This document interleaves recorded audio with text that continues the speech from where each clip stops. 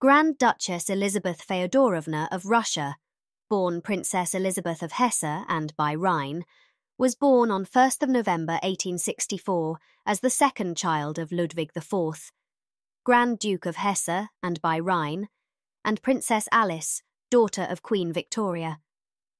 Though she came from one of the oldest and most noble houses in Germany, Elizabeth and her family lived a rather modest life by royal standards.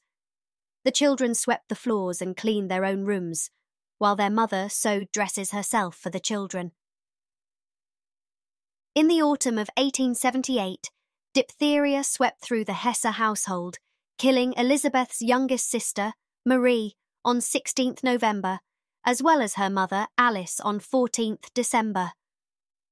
Elizabeth had been sent away to her paternal grandmother's home at the beginning of the outbreak, and she was the only member of her family to remain unaffected.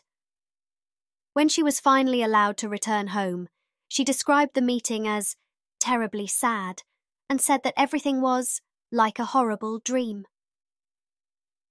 When Elizabeth was a young woman, her cousin, Prince Wilhelm of Prussia, later Wilhelm II of Germany, fell in love with her.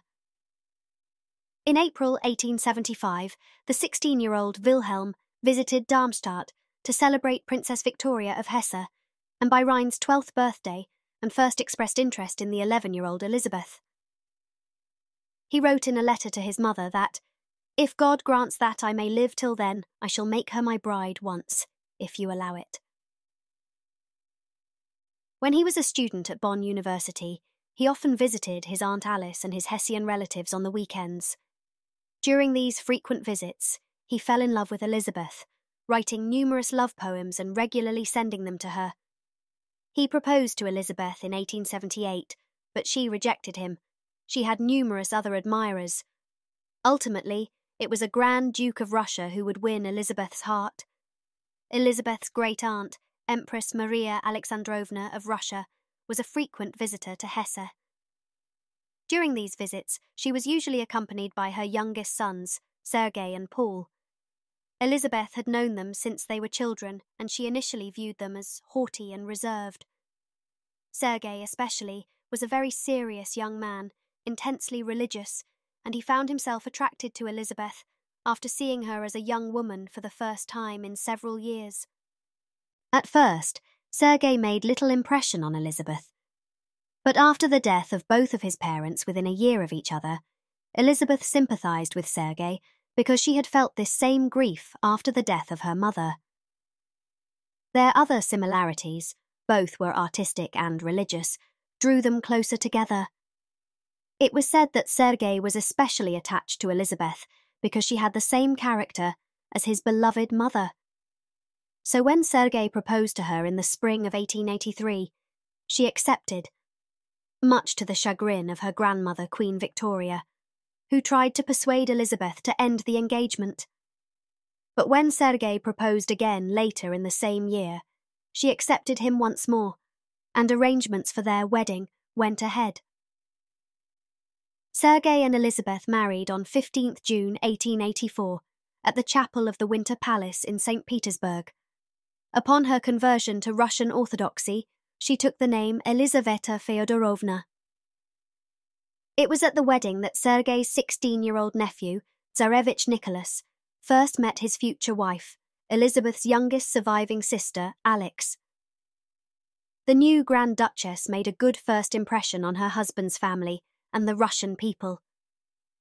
Everyone fell in love with her from the moment she came to Russia from her beloved Darmstadt, wrote one of Sergei's cousins.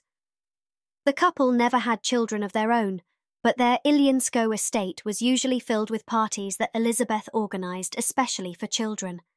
They eventually became the foster parents of Grand Duke Dmitry Pavlovich and Grand Duchess Maria Pavlovna, Sergei's niece and nephew. Prince Felix Yusupov considered Elizabeth a second mother, and stated in his memoirs that she helped him greatly during the most difficult moments of his life. On 17th of February 1905, Sergei was assassinated in the Kremlin by the socialist revolutionary Ivan Kalyaev. The event came as a terrible shock to Elizabeth, but she never lost her calm. It was as if her prophecy had come true that God will punish us severely, which she made after the Grand Duke expelled 20,000 Jews from Moscow by simply surrounding thousands of families' houses with soldiers and expelling the Jews without any notice overnight out of their homes and the city. Her niece Marie later recalled that her aunt's face was pale and stricken rigid, and she would never forget her expression of infinite sadness. "In her rooms," said Marie, "Elisabeth let herself fall weakly into an armchair, her eyes dry and with the same peculiar fixity of gaze. She looked straight into space and said nothing. As visitors came and went, she looked without ever seeming to see them." Throughout the day of her husband's assassination, Elisabeth refused to cry. But Marie recalled how her aunt slowly abandoned her rigid self-control, finally breaking down into sobs. Many of her family and friends feared that she would suffer a nervous breakdown, but she quickly recovered her equanimity. After Sergei's death, Elisabeth wore mourning clothes and became a vegetarian. In 1909, she sold off her magnificent collection of jewels and other luxurious possessions. Even her wedding ring was not spared. With the proceeds, she opened the convent of Saints Martha and Mary and became its abbess. She soon opened a hospital, chapel, pharmacy, and orphanage on its grounds. Elisabeth and her fellow nuns worked tirelessly among the poor and the sick of Moscow. She often visited Moscow's worst slums and did all she could to help alleviate the suffering of the poor. For many years, her institution helped the poor and the orphans in Moscow by fostering the prayer and charity of devout women. In 1916, Elisabeth had what was to be her final meeting with her sister Alexandra, the Tsarina, at Tsarskoye Selo. While the meeting took place in private, the tutor to the Tsar's children apparently recalled that the discussion included Elisabeth, expressing her concerns over the influence that Grigory Rasputin had over Alexandra and the imperial court, and begging her to heed the warnings of both herself and other members of the imperial family. In 2010, a historian claimed that Elisabeth may have been aware that the murder of Rasputin was to take place, and secondly, she knew who was going to commit it when she wrote a letter and sent it to the Tsar and 2 telegrams to Grand Duke Dmitry Pavlovich and her friend Zinaida Yusupova. The telegrams, which were written the night of the murder, reveal that Elisabeth was aware of who the murderers were before that information had been released to the public, and she stated that she felt that the killing was a patriotic act. In 1918, Vladimir Lenin ordered the Cheka to arrest Elisabeth. They then exiled her first to Perm, then to Yekaterinburg, where she spent a few days and was joined by others. The Grand Duke Sergei Mikhailovich, Princes John Konstantinovich, Konstantin Konstantinovich, Igor Konstantinovich, and Vladimir Pavlovich Paley, Grand Duke Sergei's secretary, Fyodor Remez, and Varvara Yakovleva, a sister from the Grand Duchess's convent. They were all taken to Alapayevsk on 20th May 1918. At noon on 17th July, Cheka officer Pyotr Startsev and a few Bolshevik workers came to the school. They took from the prisoners whatever money they had left and announced that they would be transferred that night to the Upper Syniachikensky factory compound. The Red Army Guards were told to leave and Cheka men replaced them. That night the prisoners were awakened and driven in carts on a road leading to the village of Syniachika, some 11 miles from Alapayevsk, where there was an abandoned iron mine with a pit 20 meters deep. Here they halted. The Cheka beat all the prisoners before throwing their victims into this pit, Elisabeth being the first.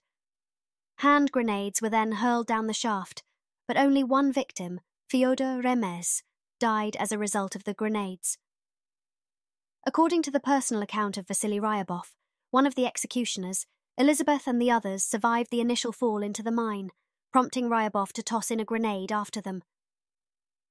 Following the explosion, he claimed to have heard Elisabeth and the others singing an Orthodox hymn from the bottom of the shaft. Unnerved, Ryabov threw down a second grenade, but the singing continued. Finally, a large quantity of brushwood was shoved into the opening and set alight, upon which Ryabov posted a guard over the site and departed. Early on 18th of July 1918, the leader of the Alapayevsk Cheka, Abramov, and the head of the Yekaterinburg Regional Soviet, Beloborodov, who had been involved in the execution of the imperial family, exchanged a number of telegrams in a pre-arranged plan, saying that the school had been attacked by an unidentified gang. A month later, Alapayevsk fell to the White Army of Admiral Alexander Kolchak. Lenin welcomed Elisabeth's death, remarking that virtue with the crown on it is a greater enemy to the world revolution than 100 tyrant tsars.